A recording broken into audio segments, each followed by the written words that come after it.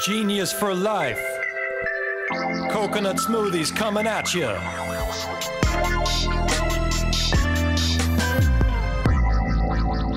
Hello, hello. Welcome to episode 118 of 15 Minutes of Genius.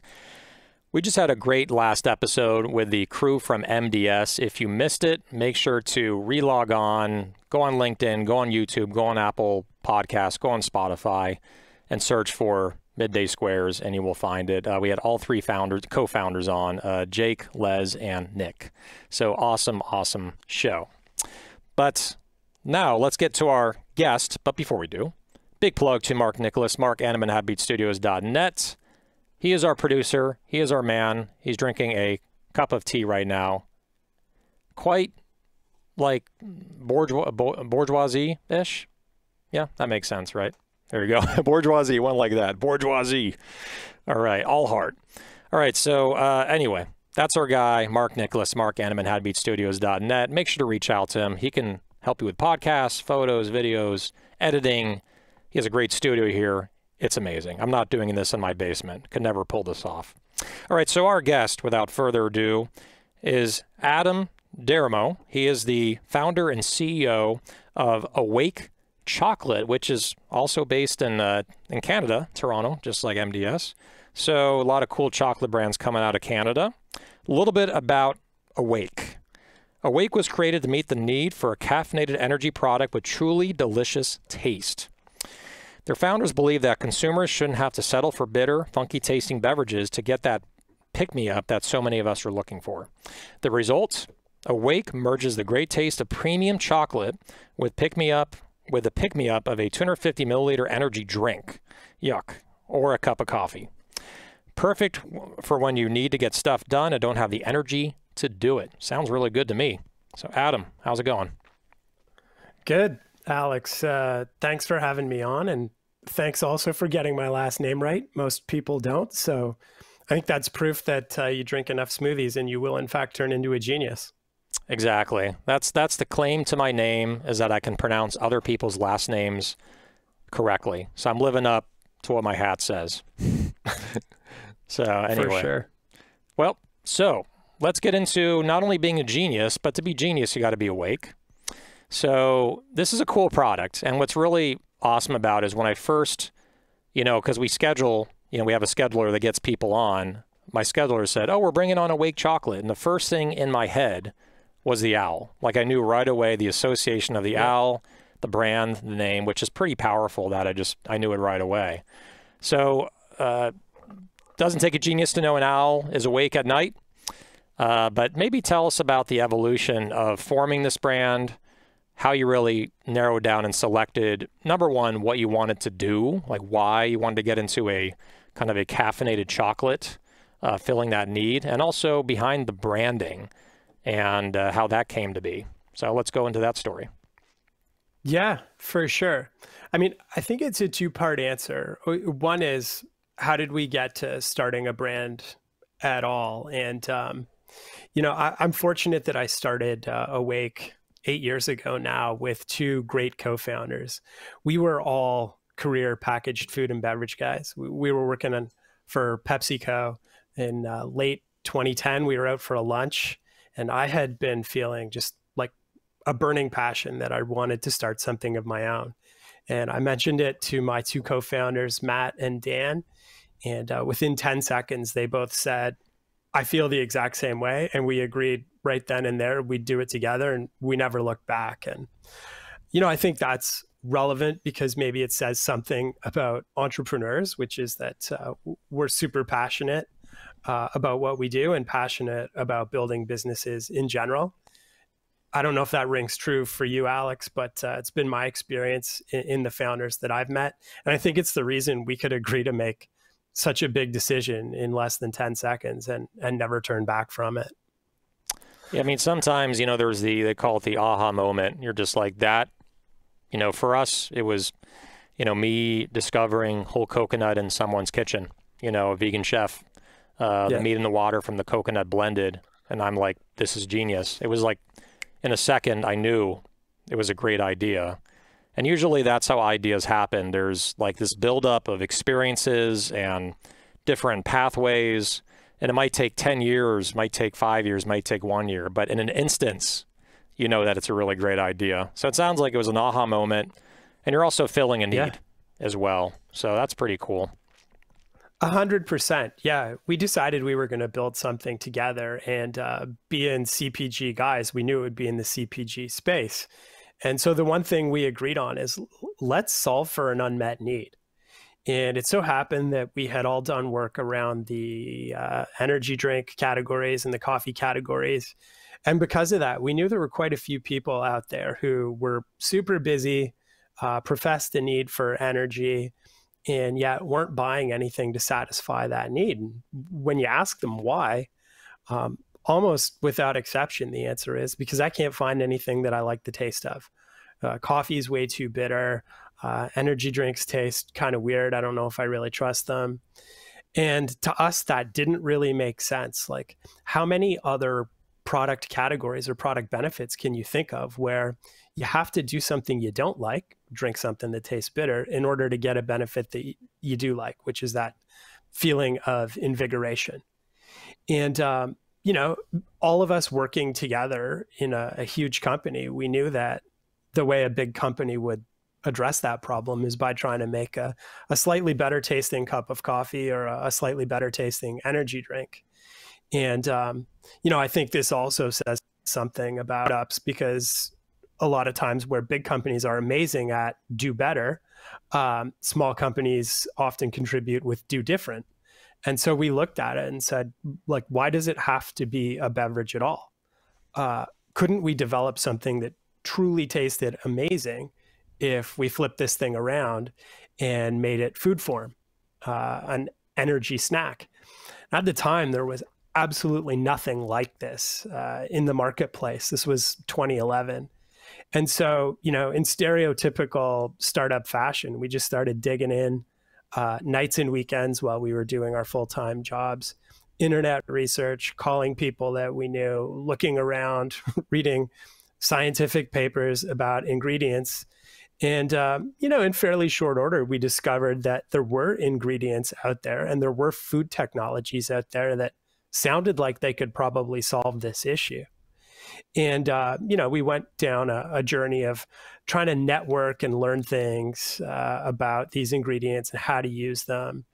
And we did plenty of prototyping. We probably consumed enough caffeine along the way to kill a large farm animal, but we all made it through. And taking one for the team. Yeah. Yeah, 100%. You know, true story. By fortunate coincidence, a friend's dad was a food engineer by background, and he knew a ton of stuff about the chocolate business in particular. And he volunteered to supervise one of our baking sessions. And we tried a lot of prototypes that day. And at a certain point, he looked at us and said, I got to sit down. I think I'm having a heart attack. Obviously, he wasn't. That's what makes the story funny. But it just testifies to the fact that we were super caffeinated and really energized. At the end of that process, though, trial and error, we developed, you know, what people would call a minimum viable product. We knew we could make this chocolate bar that had the pick-me-up of a cup of coffee, but no caffeine bitterness at all. That's really the magic. Like, we developed this energy chocolate snack that's truly enjoyable to eat. Yeah. And that's one thing, like, just that's the North Star of our brand. Absolutely. And, you know, just looking at the packaging, super recognizable, love the colors. So let's get into, I love the story as well, right? Where Americans, people in general across the world they want caffeine. They basically want to keep their day going and stay energized. And yeah, it's tough for me because I'm highly sensitive to caffeine. So instead of having like a cup of coffee, I have chocolate, you know, or cacao or chocolate. So I could have your bar because it's not like I'm, you know, drinking coffee where it's like it goes straight to my bloodstream, right? It's like it's a little more, it's less jitters to have a product like yours. So to get into kind of that side, because it's a bar, because it has fats in it and all these other things, it's more of like kind of a steady caffeination, right? You're not going to be too high, you're not going to be too jittery. Is that right? The experience of having this bar? That's been my experience, and a lot of people say that to us. I mean, if you want to get into like food chemistry, the caffeine in our bar works the same way as it would in a cup of coffee, but it tends to be the case that it's absorbed more quickly if you drink it. Right. And also our caffeine is micro encapsulated, it's one of the features of our product that allows us to deliver outstanding taste with no bitterness. And because of that, I think there's a slower onset. The invigoration lasts for just as long as it would if you had a cup of coffee or an energy drink. But, one of the benefits, which you kind of alluded to, is when you eat our bar or one of our bites, you know exactly how much caffeine you're getting. You drink a cup of coffee or an energy drink, like not always the case. And sometimes the caffeine count in those beverages are super high, like way higher than most people would think. Mm-hmm. But with our bars, you're getting in a full-size bar 100 milligrams of caffeine, or in one of our bite-sized pieces, you're getting 50. So you know exactly how much you're getting. And like you said, the onset's a little slower. Yeah, it's like you're dosing in a way, not to compare it to like, a CBD product or something, but you're essentially dosing how much caffeine you need at the same time. Yeah. So I want to get into, before we run out of time, entrepreneurs watch this show, we get a few thousand views, sometimes more. And wanted to get into, you've had this brand for now 10 years, right? You said 2011. I think you said 8 years, right? 8 years. Yeah. Well, we were 2 years basically from the launch where we agreed we'd do it to actually bringing it to launching market. Then that's about right. A lot of right. steps. Yeah, a lot of steps in between foods, chemistry, packaging, name, like for anyone. Fundraising, going to friends and family, or maybe bigger than that, depending on where you want to go with it. But the main thing that I want to communicate to anyone who has not started a food and beverage business, when you see something like Awake on the shelf, or something like Genius, or something like Rind, or any kind of product on the shelf, there is so much effort that goes into making that, to actually getting that product to the shelf.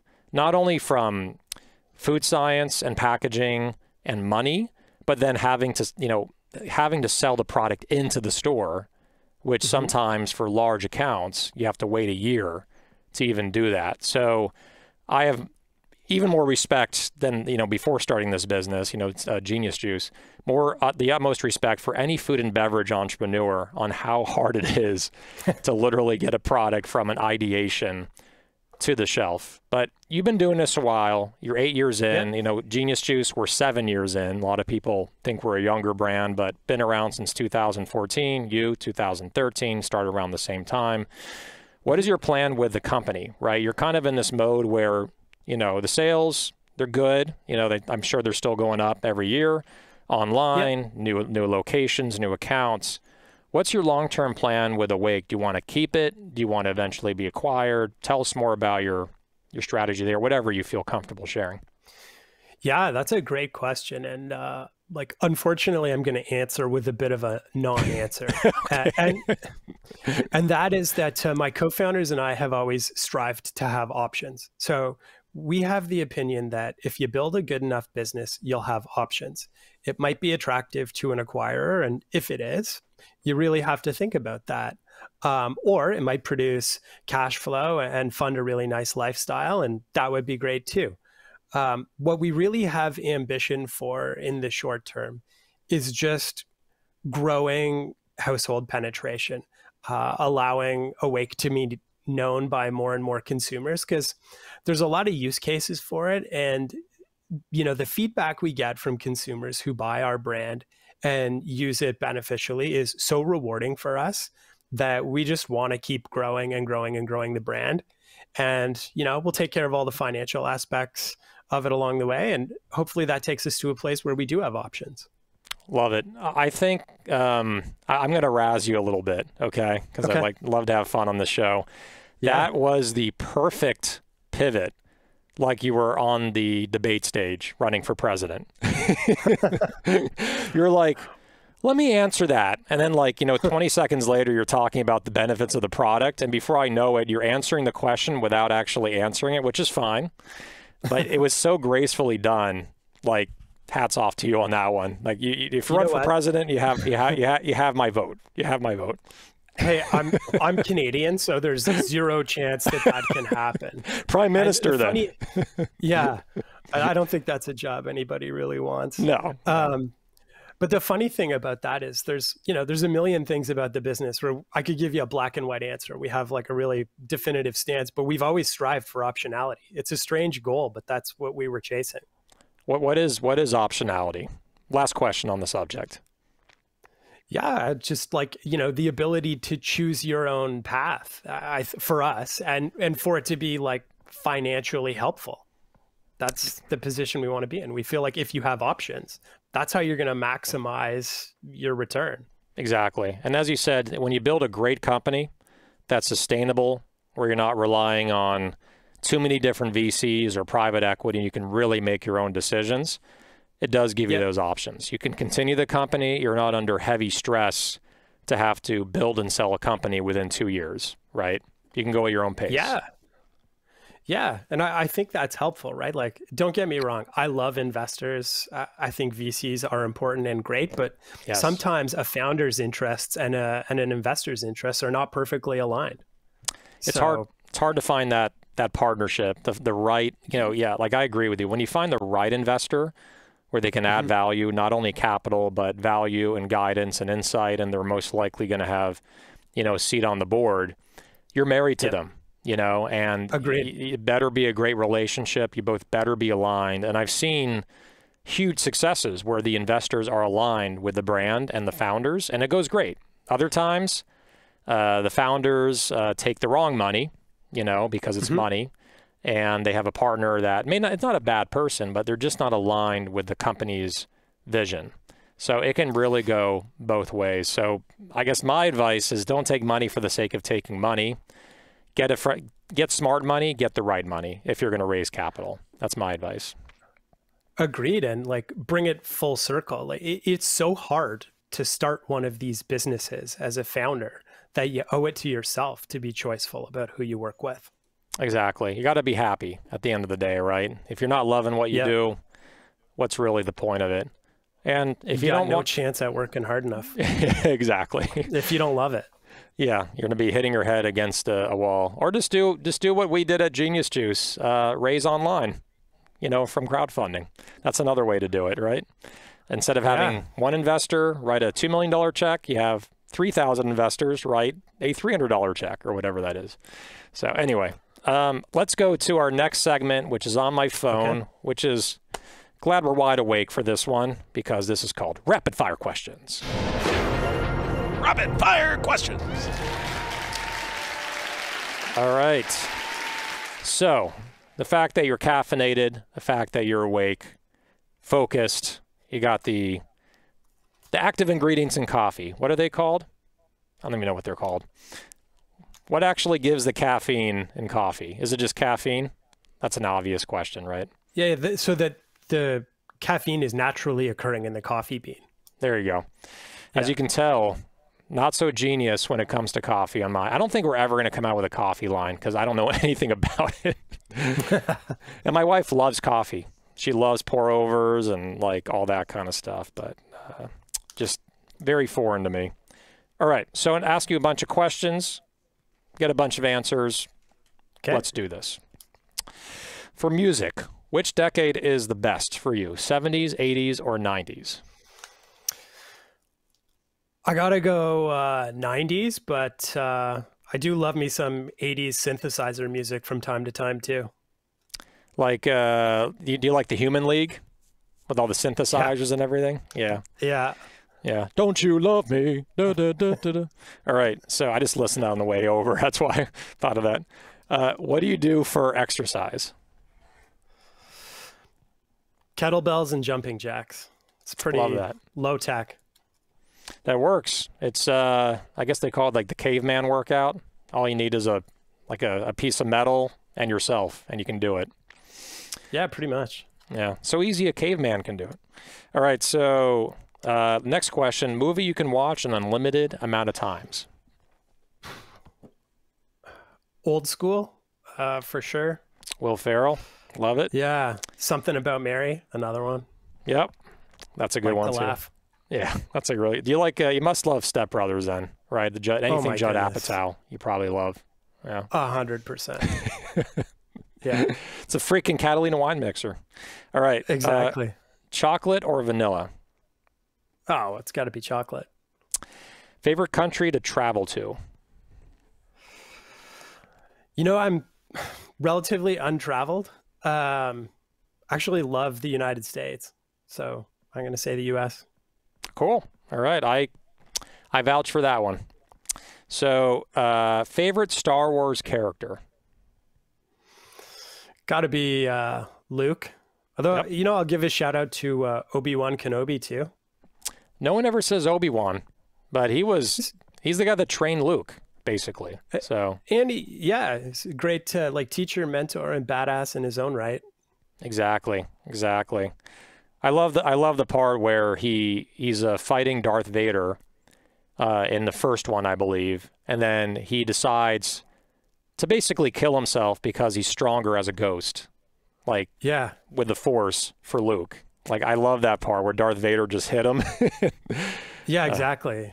What does he Classic. say? If you strike me down, I'll become more powerful than you can possibly imagine. Exactly. Something like that. Wow, I think you actually verbatim just said what he said. And you're a master of evil, Doth. All right.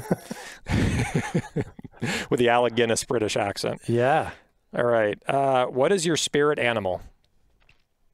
Oh, it's got to be an owl. I'm doing that Great. wrong. That is an answer that was much expected. Do you Yeah. like to drive an SUV, a coupe, or a truck? I'm a truck guy. Love it. For food, salty or sweet? I like them both. You know, I'm probably a bit more salty than sweet, but when you have a chocolate company, you know, you got to live in both worlds. Exactly. And you have like the coffee, which is more of the savory. You have the chocolate, more of the sweet. So nice combo there. Yeah. All right. Next, favorite day of the week and why? Or favorite night of the week? Yeah. Yeah. No, Saturday, because I love to watch college football. So I'm going with Saturday. Nice. One of my friends is from Ohio. Always shows up dressed like to the nines, Buckeyes, like just like red everything, everywhere. Yeah. That's so interestingly enough, I bleed maize and blue. So we'd get along amazingly well. I don't know if you're sarcastic or not because I know nothing about. You're being sarcastic, right? Oh, 100%. Yeah. Okay. So Michigan and They're Michigan like and rivals. Ohio are huge Got it. rivals. Like Michigan blue, Ohio State red. It's like the classic battle, you know. Pepsi, Exactly. Coke. All right, so you're Pepsi. So Pepsi's blue. Yep. There we go. It all comes full Exactly. circle. All right, so Uber or Lyft? Uber. LeBron James, Michael Jordan, or Kobe? MJ hands down. All the way. Terminator 1 or Terminator 2? I'm going Terminator 2. Me too. Favorite food or drink if you're stuck on a deserted island at night and you cannot choose Genius Juice and you cannot choose your own chocolate bar awake? Oh, man. Well, if I can't have Genius Juice or Awake, I'm going to go bone-in ribeye. Bone-in ribeye. Nice. Any sides to that or just straight up ribeye? Yeah, just straight up ribeye cooked on the fire. Love it. Exactly. It's like Castaway. I've created fire. All right. Exactly, yeah. Yeah. Cool, man. Well, that is rapid fire questions with Adam, the man. And he is the co-founder of Awake Chocolate. So, yeah, man, thanks for joining us at night. I can see why probably a key time, a great time for you to join us at night on 15 Minutes of Genius. Worked out well for you and your lifestyle. And, yeah, thanks for joining us in episode 118. And have a wonderful night if you get some sleep. I'm not sure if you sleep at night. Yeah, I do. Unlike our brand owl, I do. Thanks so much for having me. You got it, brother. All right, take good care. All right, so that's episode 118 of 15 Minutes of Genius. Big plug to Mark Nicholas, Mark Anneman, HabitStudios.net for all your editing desires. He is awesome. Like, really, just reach out to him. You do podcasts. What would you say is your strongest thing that you do? Eat. Okay. He can help you eat. You can have lunch with him. So that's part of his skill set. It comes with the package. So anyway, episode 118 in the books. And let's see, one last thing. Stay awake and genius, my friends. Genius for life. Coconut smoothies coming at you.